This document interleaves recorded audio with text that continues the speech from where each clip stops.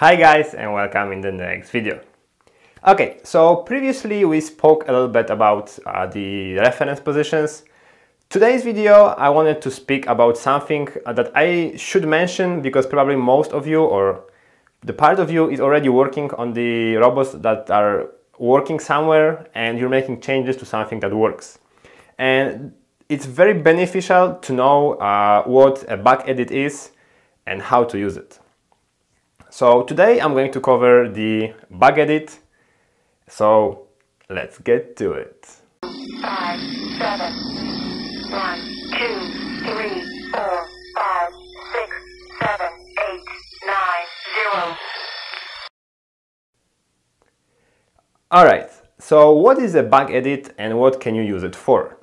So basically, every time you will hit the select button, the first program that you can select is going to be called bug edit. What is it for and why is it always there even though you never create it?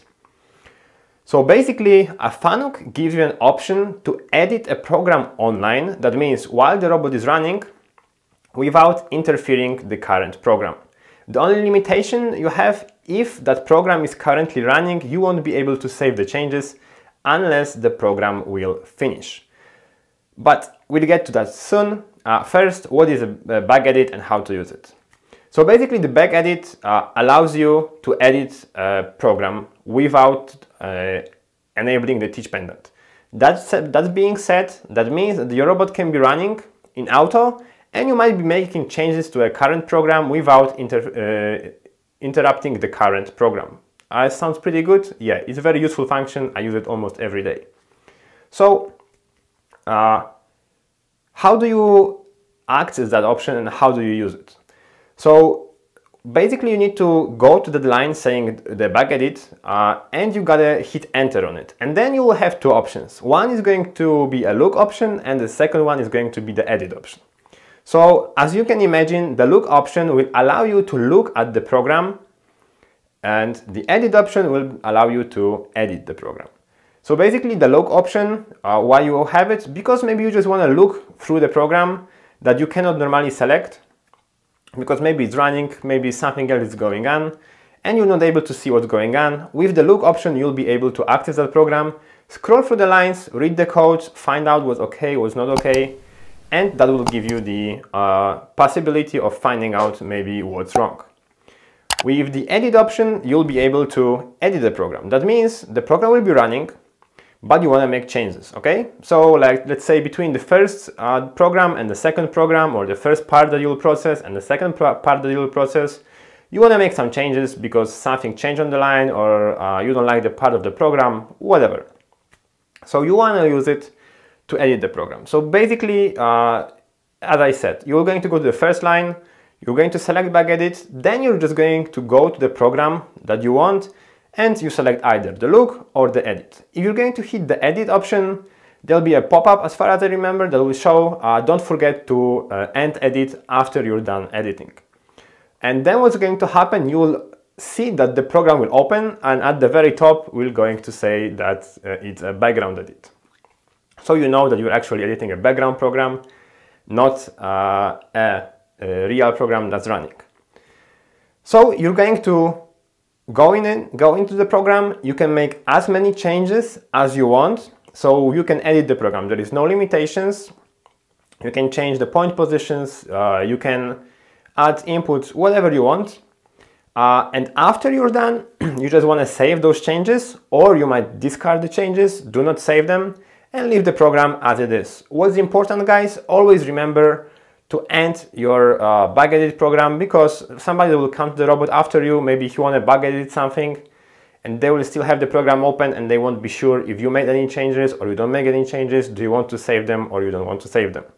So keep in mind, always try to end your programs, end your bug edit. That's important. Okay, so let's go to the exercises and let's see how it's done. Alright guys, so welcome to the exercises. So let me show what do we use the background edit for. So I've created a program here that is just a loop and that is using the reference program, the program from our previous video. And I have a waiting here, so we'll be able to edit that program, because as I said, you cannot edit the program that's currently running. So let me show you how this works. First of all, let's start our PNS1. So the robot will run automatically in a cycle. And as you can see, we're running our reference number 5. As you can see, the program is executing. It's a never-ending loop. So let's say we want to edit our reference program right now without stopping the robot. So we're going to use the background edit for it. So the background edit is always at your first line, so it's easy to find, guys. In order to activate the background edit, you simply select it and you hit the enter. As right now, you can see we have a message here, select a program for a background edit. And as I said, you can look at the program or edit the program. So first, let's see the look option. So you want to select the program you want to look at. So in our case, that's going to be our reference program. We have it in here, you hit look. And as you can see, as I said, you have a message in here that pops up, background look. And you see that the robot is actually executing this program. It's saying at what line you are at. You can see the at symbols blinking. You cannot do anything in here. You can just look at it and think, well, what does it do? What changes you want to make, for example. When you are done with the background look, you want to hit the next button. If needed, sometimes it will show up this menu straight away. And you want to hit end look. This way you are out of your look and you are out of your background edit function. If you want to edit a program, you want to follow the same steps. You want to enter the bug edit. You want to select the program to edit, which in our case is going to be the reference. You want to hit edit, not look. And it will remind you that when you want to finish editing, do not forget to declare and edit in edit command. And I will show you what does it mean in a second. So you want to hit OK. Sorry guys, wrong program selected, but I'll show you exactly what does it mean. So whenever you're doing the background edit, see there is no look, it just says background.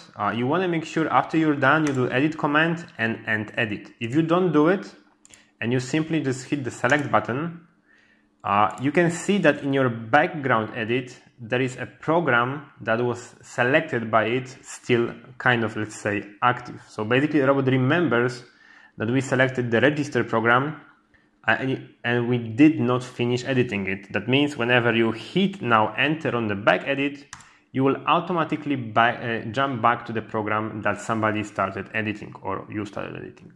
So you want to make sure that you want to hit that edit command. You want to ensure you hit that end edit and hit enter. Now you will be asked 2 questions, depending on yes or no. I will be 1 or 2 questions. And you are asked, do you want the modification to be implemented? You want it or you don't want it? We don't want to implement any modifications because we have not made any modifications. So we hit enter. And then it will ask, do you want to discard the modifications? Yes or no. Yes, we want to discard the modifications because I don't want anything that happened to be applied to the program. So we hit yes. Okay, now let's select our program. Let's select the one that we're running right now, the reference program. There you go. You want to hit edit. The same message, okay? And that's the program that we're running right now. As you can see, we're moving, stuff is happening. So let's add something to that program. So for example, I want to add DO 149 to be turned on in here, and I want to turn it off in this point. 149, turn off. Okay, now let's split the screen to double, so you see that our output is not currently being turned on and off. So 149 is turned to off. as you can see, as we run, 149 stays off because our program, the modifications that we made are not applied. Now, don't worry. If you are running the program and you want to implement, you want to make sure you are not running the program you made the changes to. What I mean is, you don't want to run a reference program, so you don't want to see this program right now, and you don't want to save the changes because that's not allowed. You need to wait for the robot to jump out of that program, so for us we to be in PNS1 in order to apply the changes. Let me show you what's going to happen if I want to make the changes when we are running the program. So if I do edit command and edit, and I will want to implement the changes by clicking yes while we are running, we will get this message. We could not implement the changes because the program is currently executing. So the program cannot be executed or paused while implementing the changes. So we need to wait for the robot to jump back to PNS1, and only then we can apply the changes. So let's do so. Edit command and edit. Let's wait for the PNS1 to show in here. Yes. Now you see that the program changed and it's no longer in background edit, and you can see in here that our changes is working because right now we have the 140 on off. As we start, it will turn on, and by the end of the program, it will turn off. And when you hit edit right now and you see the current program, you can see that our changes are already saved and we are running with those changes. So I think, guys, it's a very useful option. Like I said, don't forget always to end the program you're editing, just so you don't get confused and you don't confuse others while trying to do the background edit.